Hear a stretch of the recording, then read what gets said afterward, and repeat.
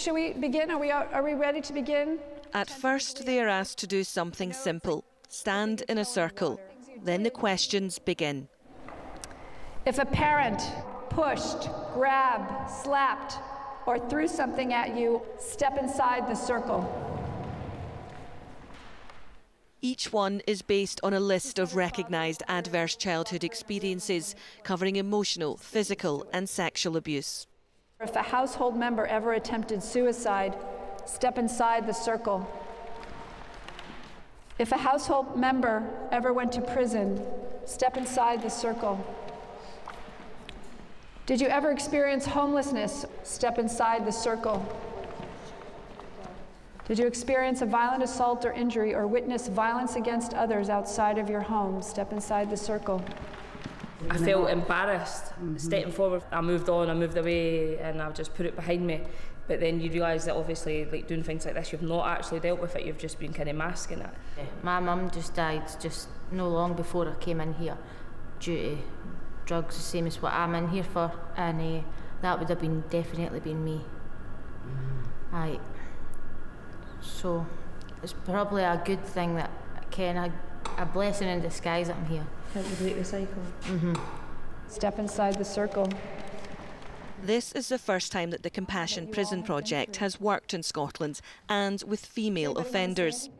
Fritzi Horstman began this programme in the maximum security prisons of California. With each yes, the circle becomes tighter, and the woman at the centre says this is when the real work begins. It's easier now to have more compassion for each other, isn't it? Yeah, we've only got each other. And we've all ended up in the exact same place. Awareness about your trauma is the first step to healing, but it's also the first step to changing your behavior. If we destroy the people in prison, it reverberates back to the community. And I don't want another victim. I want to end victimhood. I want us all to be a whole society. I know it's a pie in the sky sometimes, but that's what I see. Since the pandemic, HMP Edinburgh, like other prisons, has seen the number it holds on remand double. It currently has a population of over 800. Around 70 are women. Half took part in these sessions. I certainly didn't join the prison service to turn this prison into a warehouse where you just incarcerate people like battery. And so, you know, if people want to have less victims of crime, then we need to do something with people that commit crimes. And there's no way around that. We're not going to keep people in prison indefinitely, so when you're letting people out, you want them to be better and less likely to come back than when they came in the first place. But I think that everything that we're doing in Scotland is not working, and we know that because there's an increase in suicide. We've got the highest drug deaths in the world per capita. So we wanted to try something radical, something new and something really brave, and that's what Fritzi brings to the table. So I think this has been the status quo from the psychology department, is they don't want to open a can of worms. So I am one of these traumatised individuals that scores 10 in an ACEs questionnaire. The can of worms was festering in me. All I needed was somebody to put their hands inside the can and to nurture the worms that was there. I was dying inside. Do you know what, see, for organisations to listen to you, I think you've got to get so far in Scotland, like, Ken, you've got to be at the worst. Like, I've had a bad drug problem, and it wasn't until I was at my worst that then agencies came forward and took me on. It's making me feel different about being a parent. It's making me feel that I can open up and speak more to my kids and I be there more emotionally for them instead of hiding everything all the time.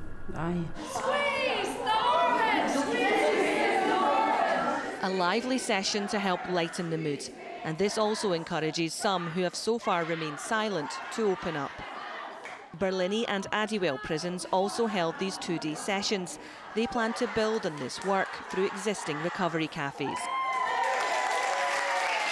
So Cisco's not a Broadway show. We're not a 2-day event, sing and dance and leave people exposed to their innermost vulnerabilities. This is about us coming in and providing 12 weeks aftercare for all the women based on what Fritzi's already been teaching them. And if the women at the end of the 12 weeks decide it's not enough, we need more, we're not going to put an expiration date on it. People often leave prison ready to take on the challenge that they're going to face, and then they fail because the system doesn't allow them to succeed. So we need to look at the whole system. Prisons can play their part. These things will take time. But as much as the buildings and the bricks and mortar, it's about the relationships between the staff and the residents, and the partnerships that we create with good people on the outside to help us do the work that we're trying to do. Like, these things are good because even like me, I'm out soon, so I feel like I'm more emotionally ready to be able to deal with some things that I hadn't been before. I was in and out as a YO, but I stayed out for 9 years and then had a traumatic event and I spiralled downhill, ended up back in here. But I'm confident to say it'll be my last. We have 35 prisons in California, almost 100,000 people in California that are incarcerated. You have 8,000. You can turn this around in a few months if you decide to. And that's going to change the communities, and that's going to change those children's lives.